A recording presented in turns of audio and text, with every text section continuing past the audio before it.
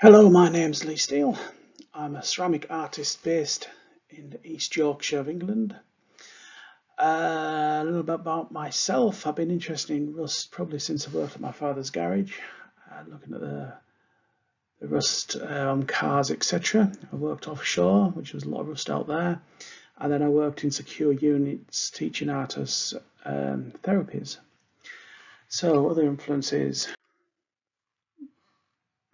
Alberto Busto's work is I find quite fascinating. He's very interested in nature and the natural world. And this is works very much how the natural world then takes over post-industrial sites or objects, or what mankind has done to the environment.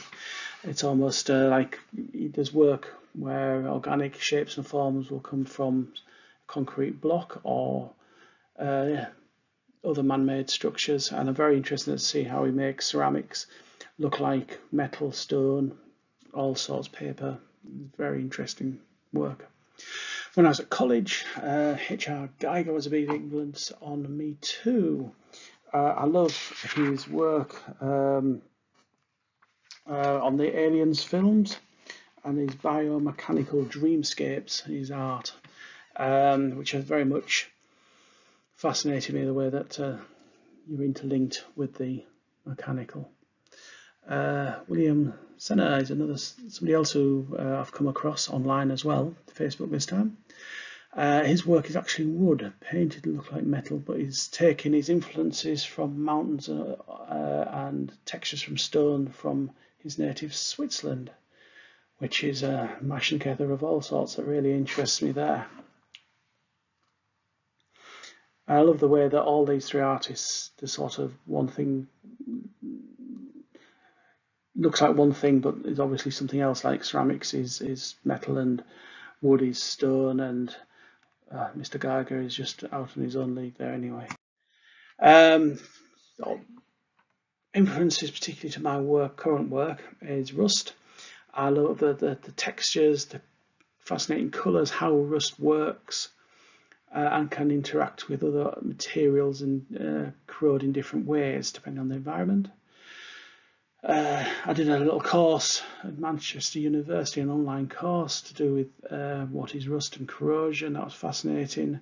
It has a lot to do with oil rigs and how things corrode, and a lot of things how to stop rust. But still, it was fascinating how rust of different sorts and different environments, how that works.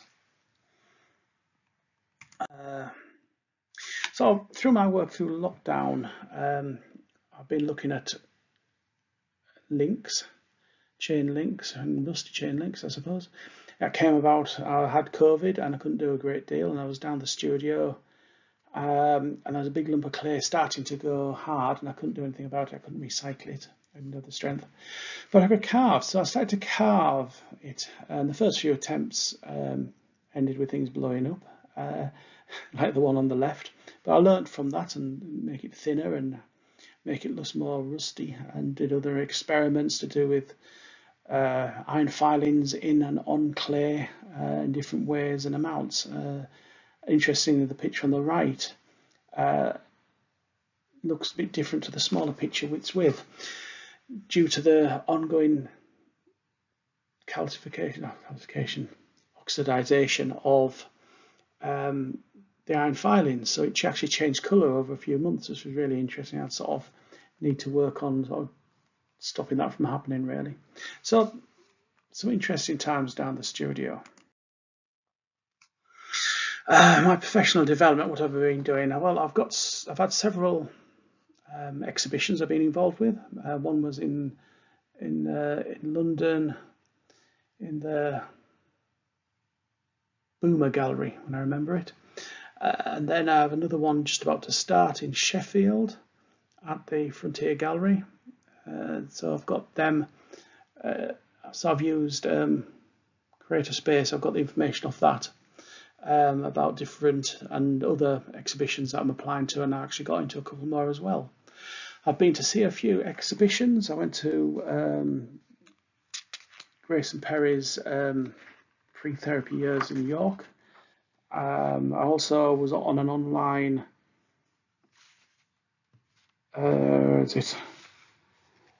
It's called A Conversation with Grayson Perry through Skype. I was invited by York Gallery to attend that one where you could type.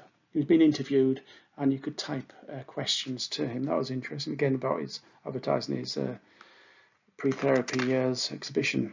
I also went to York Gallery, looked at their exhibition, which is fascinating. I had to keep my hands in my pockets as textures are wonderful.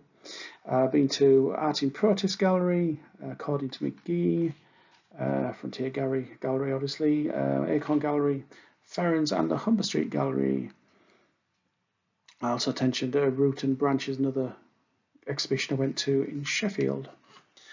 Social media, I've got Lee Steele Ceramic Artist Facebook page, and also about 12 other pages I'm on to do with art and sculpture, and a post on there as well. Instagram, I've got only about 400 on the Facebook. Instagram, I've got another 400 there. Instagram page, which gets quite a few comments from. The best one I've found is LinkedIn, where I've got over 4,000 people I've linked in with, mostly within the art industry from all over the world. Lots in this country, New York, Monaco, you name it, all over the place. It's really interesting tool is LinkedIn. And I get a lot of feedback through pictures I post of my later work, and you can sort of, it's a good way of determining if work's going right. If you've not been able to get into your work out there into galleries, I find measuring how much feedback I get is very useful. Twitter, of course, I'm on there as well. Northern Potters have joined recently. I've only just joined that, but it seems to could be really interesting, really good place for information, exhibitions, and all sorts of contacts. Other things I've been doing. I've got a good working relationship with a photographer. He's doing product shoots of my work now, rather than me attempting to do a mediocre job. He does a fantastic job of that. I don't think I've missed anything on this page. And brings me to the world of ceramics in general. I found this really quite interesting. It's something you don't really get with other art forms, mainly because you can go down the local supermarket and pick up a coffee cup for £2.50, or nip into a gallery and pay £50 for a bespoke, wonderful coffee mug, especially if it's a named artist, you can pay a lot more for. So I think some people see something that's been created and say, oh, that's a lot of money for that, but it's taken weeks of work possibly, and even longer in the research of something like that. So it's sort of interesting when people buy something off an artist like Grayson Perry. They're not just buying that particular pot, they're buying a piece of the artist, a piece of his soul, if you like.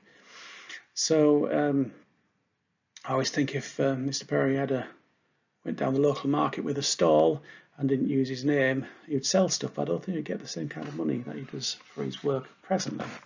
So I've learned a bit from that, and it's very important. I'm thinking where I exhibit my work. My work wouldn't sit well in a nice little country gallery next to nice pretty landscapes and the pretty bunnies sculptures.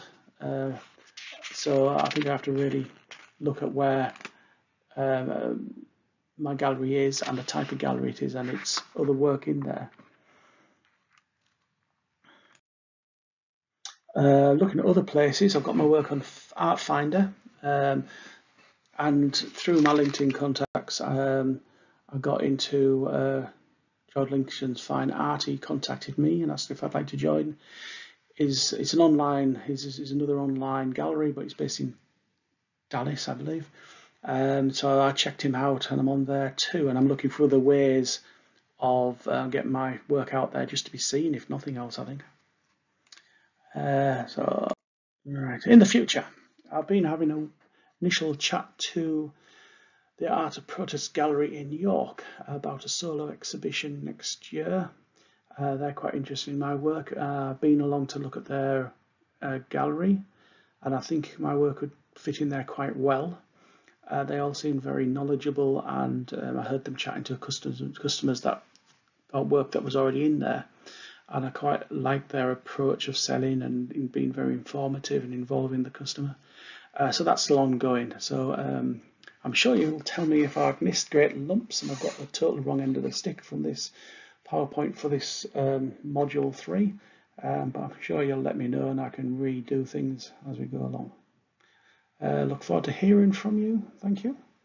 Thanks for putting up with my rambling. Bye.